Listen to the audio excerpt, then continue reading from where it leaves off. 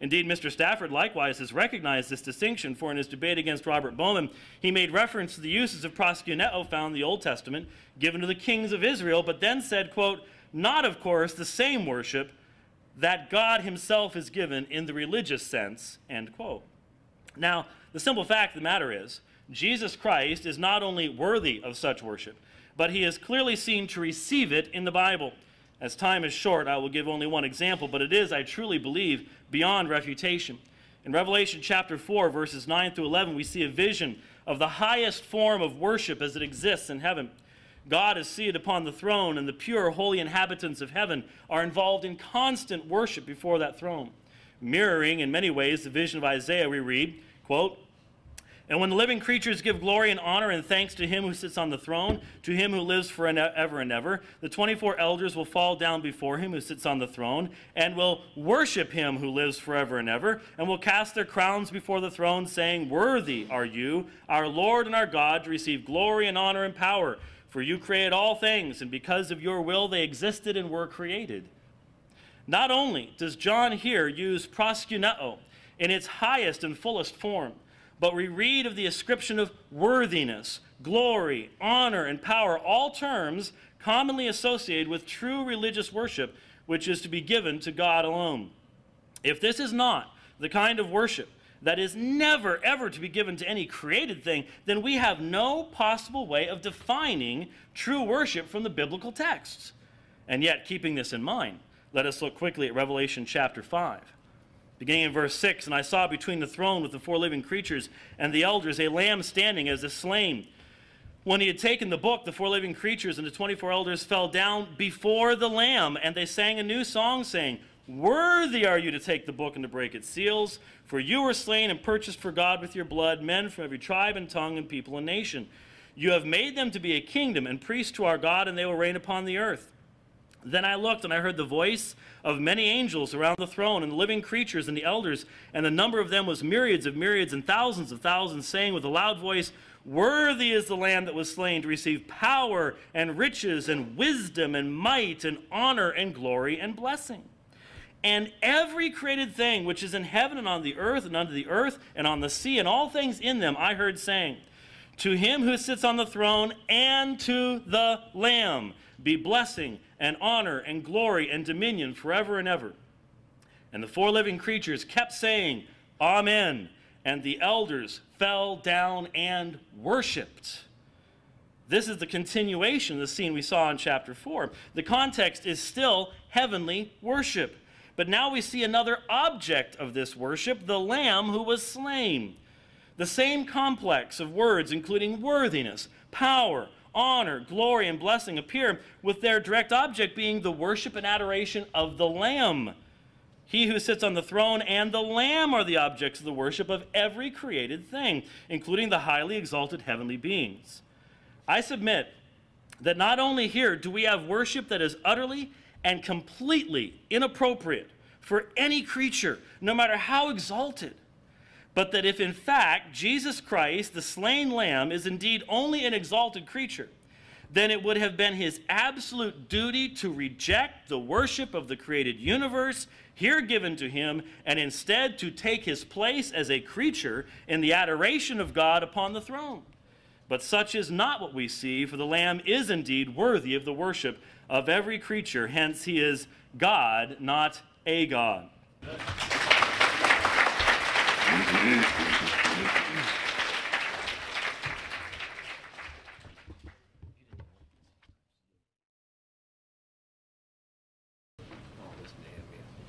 I'm going to tell you what's going on in Revelation chapter 4 and 5 right now. I've been holding off on that and waiting on it. There's something I hope you noticed when we read that whole account during Dr. White's opening statement, but if you didn't, I'll be sure to point it out right now. Going back to Revelation chapter 4, he referred to verses 9 through 11, and whenever the living creatures offer glory and honor and thanksgiving to the one seated on the throne, the one that lives forever and ever, the 24 creatures fall down before the one seated on the throne and worship the one that lives forever and ever and cast their crowns before the throne, saying, you are worthy, Jehovah, even our God, etc. New World Translation adds Jehovah. Greek text says Lord. Then he used that as a basis for reading Revelation chapter 5, verses 6 through 14. I never once saw the word proskuneo used towards anybody directly in that entire account. Maybe I missed it. Let's take a look.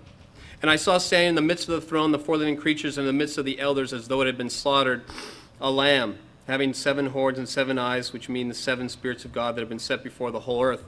And he went at once and took it out of the hand of the one seated on the throne.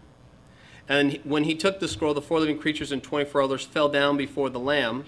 That's not the word proskuneo. Having each one a harp and golden bowls that were full of incense, and incense mean the prayers of the holy ones. And they sing a new song, saying, "You are worthy to take the scroll and open its seals, because you were slaughtered, and with your blood you bought persons for God of every tribe, tongue, people, and nation. And you made them to be a kingdom and priests to our God, and they are to rule as kings forever and ever." The text goes on, "I saw and I heard a voice of many angels around the throne and the living creatures and the elders, and the number of them was myriads of myriads and thousands of thousands, saying with a loud voice, 'The Lamb was slaughtered and is worthy to receive the power and riches and wisdom and strength and honor and glory and blessing.'" No mention of proskuneo. "And every creature that is in heaven and on earth and underneath the earth and on the sea and all the ones in them I heard saying, 'To the one sitting on the throne and to the Lamb be the blessing and the honor and the glory and the might forever and ever.'" No mention of proskuneo. "And the 4 living creatures went saying, 'Amen.' And the elders fell down and worshiped." There's proskuneo. Not once in that entire account did you have a proskuneo reference directly applied to anyone but the one seated on the throne. At the very end, you have a general reference to worship, and that's supposed to be the convincing argument that's going to lead us to believe that no creature is so exalted and worthy of the kind of worship that the one seated on the throne receives. He never receives it. Not in this context. That was all implied. You read that as much as you want, you will never find a reference in there to the Lamb being given the same kind of worship being given to the one seated on the throne back in Revelation 4, 9 through 11. So let's not operate under a misunderstanding here. The Lamb is worthy to receive blessing, riches, glory, and honor because he was slaughtered and bought persons for God of every tribe, tongue, nation, and people on earth. God is worthy to receive worship because he created all things, and because of his will they existed and were created. So we'll talk about the relationship between those two in creation a little bit later on. But there's nothing anywhere in here that suggests that the Lamb was ever given directly proskuneo. Not once.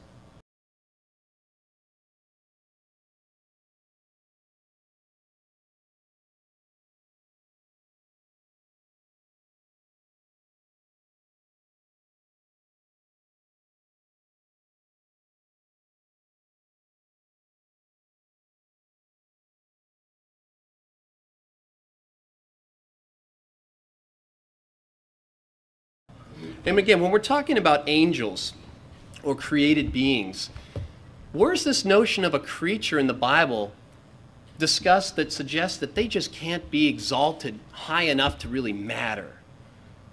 I don't find that anywhere. You mean to tell me that an exact copy of Jehovah God himself isn't worthy of glory and honor and blessing? I find that incredible to suggest that anyone could think of a copy of Jehovah God as anything other than something so magnificent and powerful that to suggest that they're not worthy of almost everything that Jehovah God himself is worthy of. And that is exactly what Jehovah God suggests by the way he allows those others to treat his Son. In Hebrews 1:6, it doesn't just say the angels worship the Son. It says God says, "Let all the angels worship him," proskuneo. This is something God allows for his Son. Now, I don't know how many of you have children in the audience. We're not just talking about some angel, some created being. We're talking about God's special Son, his firstborn. Now, some may say, well, you know, he's not really a firstborn literally. It's just preeminence. Really? Then who's God's real firstborn? Shouldn't that be someone of importance, don't you think? Given the importance attached to firstborn in the Bible? Don't you think that someone had to be his first creation? Who is it? If it's not Jesus Christ himself. And if it's not, why aren't we talking about that one? Where's the special place given to him? It is Jesus Christ, and that's why he's talked about the way he is. He's God's firstborn Son. And there's no reason at all why he shouldn't be given all of the praise and honor and relative worship that his position as king of God's kingdom deserves. There's nothing wrong with that. There's nothing idolatrous about it, because the only idol that Christ represents is the very image of God himself. Colossians 1 says so. The image of the invisible God. And if that's an idol, then I'll worship it, because that's what the Bible tells me to do. I'm not coming to the Bible trying to figure out how I can fit my religion with it and my concepts. If the Bible tells me to do something, then I'm going to do it. If the Bible tells me he's God's firstborn and he's God's image, and that he so perfectly reflects God's will and attributes so that I should look to him and give him my respect and worship, then that's what I'm going to do. Why? Because for this very reason Paul said, to the glory of God the Father. It would be idolatry if it was to the glory of Christ himself, but it's not. And that's the key. It's not idolatry, because everything we do to worship or show honor and respect towards Christ is a reflection on how we would worship and treat his Father. He said so many times. He was not here to gain his own will. He was not here to teach his own teachings. Everything he did and taught and showed was from the Father. Everything we do towards the Christ goes through him to the Father. So we do not have these problems, this problem of idolatry in terms of setting up a second God and worshiping him in place of God.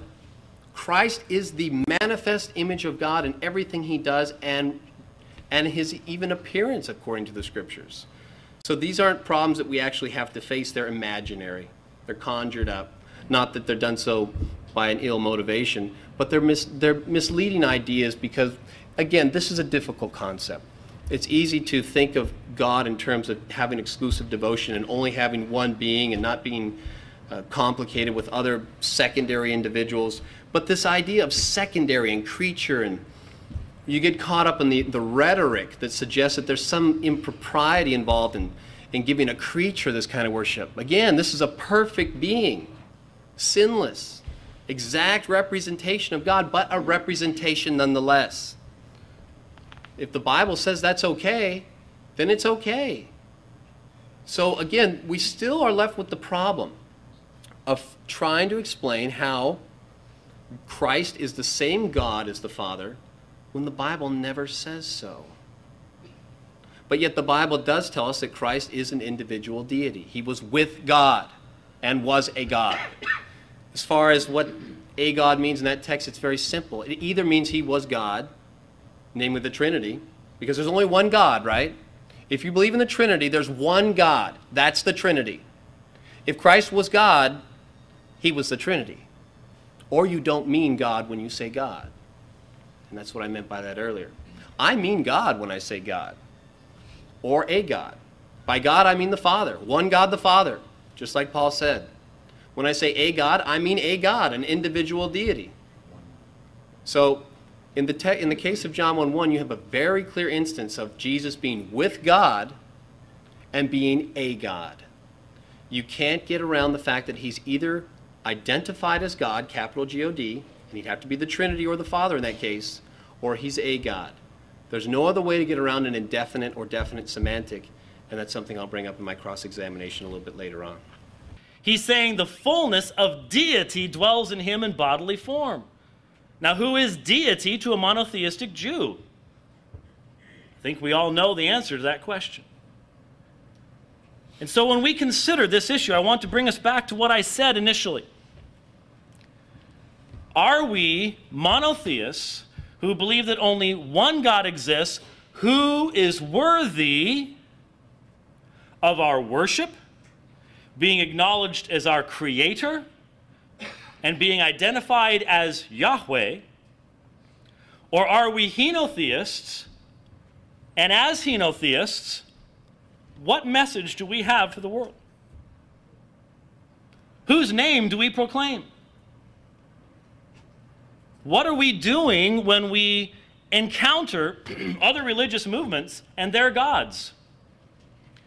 How do we present biblical truth against all the religions of men when we have to admit, when we have to say, well, our foundational documents, that which we believe comes from God directly actually doesn't give us a clear means of recognizing who he is. I submit to you that in my opening statement I have laid out an argument, and we need to have it needs to be rebutted fully for there to be any chance of the thesis of Jesus being a God to succeed this evening. And that is, we need to have an answer given to us. How can we avoid the sin of idolatry? If it is wrong to give the highest form of worship to Jesus Christ, what in the world is going on in Revelation chapter 5? And if you can look at Revelation chapter 4, and then you can look at Revelation chapter 5, and say, well, it's very obvious that in Revelation chapter 4, we have true religious worship going on, but in Revelation chapter 5, we don't. Upon what basis? Upon what basis? Exegetically, where do we derive this from the text? Now, Mr. Stafford began by saying what he wants you to do is to consider that it might be possible that Jesus is a separate ontological God from the Father, a second God. I cannot begin to understand how that is not, in essence, saying it might be possible that henotheism is true.